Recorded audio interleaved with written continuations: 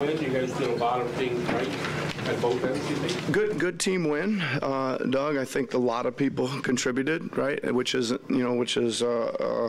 small step forward to get a bunch of contributions and get some really good quality minutes. Even though they're 11-10, 9-11, but they were good. They were good for the most part by the guys coming off the bench and everybody I thought on the starting group contributed pretty well. With Gary and 4 backups to start the second quarter, and it worked very, very well. What was the thinking behind that group to get him shots and the 3 tall guys? Well, it was something we've been working on. Michael asked me before the game what we worked on. I can't tell you that we worked on a zone exclusively with the second unit. So we have been, like, with that group of guys, just trying to work on just some kind of idea that will help them defensively, and it helped them just in transition instead of running back trying to figure out who they're guarding and getting cross-matched and all this kind of, just gets them back to a spot and lets them get that thing set up. So that was kind of the plan, and took everybody out of there, which was I think a risk, right? To do it, but we got to make some steps forward to be able to get some rest for those guys and get some contributions from the other. So we hit the lottery in the first half, right? Not so much in the second. However, I think it was a 13-5 run that at least it was 3 minutes and 30 seconds and not 90 seconds. Right, so I think in the overall scheme of it, it was a huge plus, and those guys, and I think for the first time out and not really knowing what it's going to look like, it was a good success. Do you think Christian is sort of finding his, I don't know if it's second wind or just simplifying things for himself, but do you think he's found anything? Well, I just think that he looks like he's moving a lot better, right? He's running better, he's jumping better, and again, like, man, if they would ever not call foul every time he swings to block a shot, he would really be. I mean, just think about all these blocks that he's getting that are. I mean, those seem to be clean enough. Getting a lot of ball to, like, hardly, he takes 6 swats and he gets 1 block and 5 fouls, and could easily go the other way. Some of those shot blockers, they let him block everything, right? And that'll come with time. Sort of a weird game just in terms of the whistles and the stoppages and reviews. How tough is it to get a rhythm, maintain a rhythm as a team in a game like that? Well, it was a little weird, right?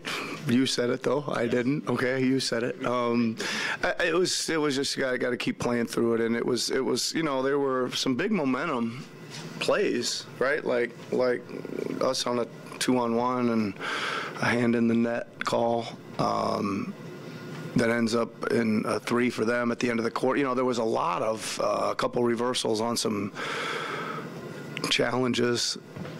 Just want to make sure that was a successful challenge. I don't know how they deem that successful. That one should be a what's in the middle of unsuccessful and successful. That was a neutral. Moderately successful. The result of the challenge was neutral.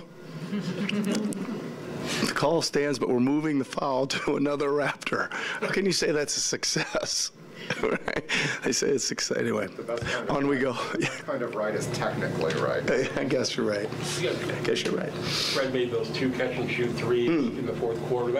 He didn't have spectacular numbers, but that's the kind of big plays he hasn't been making a ton of, but you guys really need. What do you think? Yeah, and I think OG hit a couple too, right? I think I think we're kind of used to that late in fourth quarters. Those 2 guys, hitting 1 or 2 of those, and changes the scoreboard. Well, and the moment and the.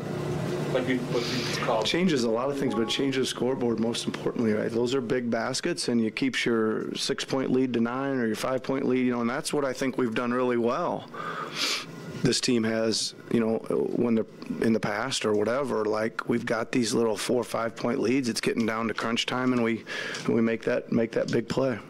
shot. Scotty saw a ton of space again tonight. How do you think he handled that?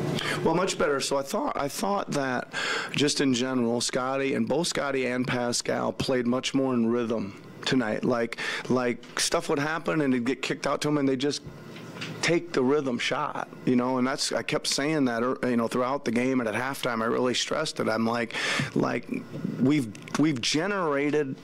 the paint, we've generated a kick out three. Just take it. Everybody, once we've hit the paint and it comes out and we've done some actions and stuff, we don't want to look for another action. We've already generated probably the best shot we're going to in that possession. Usually when you turn down catch and shoot threes, not usually, but more often than not, you end up with a worse shot than you already had, looking for something better. So you take the rhythm, good one. Even if it's early in the offense, you take it, and I think that's what both Scotty and Pascal did. Before the game, you talked about Precious kind of just finding his rhythm and giving him that opportunity to do so. Did you think that he was playing in rhythm, and especially in that first shift he had with 4 points? Well, he was part of the group, again, that, I'd like to get him way up in the minutes category at some point, similar to what he was doing last year, in the 20s or mid 20s or whatever, and use him that way, like he was, the second half of last year.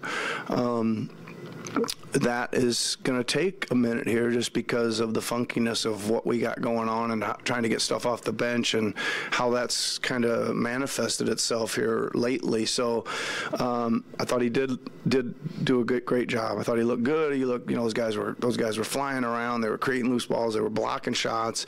He made a couple nice buckets. And then, I think he's getting closer. So, man, I think that he can get out of that group and in with the other, maybe come in as one of the early subs in the first or whatever, and then maybe maintain with that group in the second, too. We'll see how it all goes. You guys had more scoring out of the role this game. Thad, Scotty, Christian, even Precious pinching in for that ball from that guy, and with a bunch of different more points going downhill over that play today. Actually just rolling. It was. Just way more consistently. But it's a really good question because it's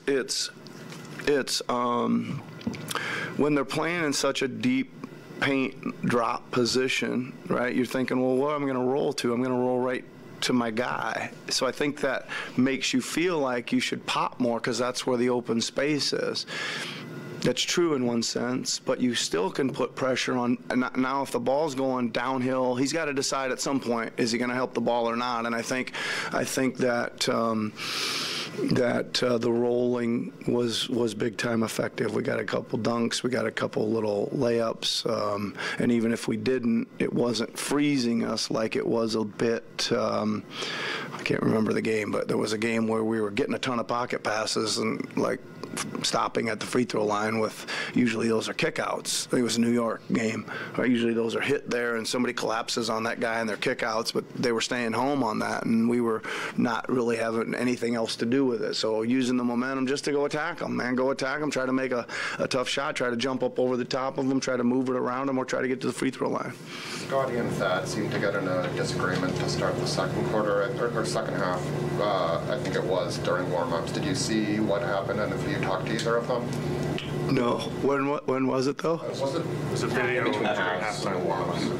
Halftime warm-ups? Yeah. Okay.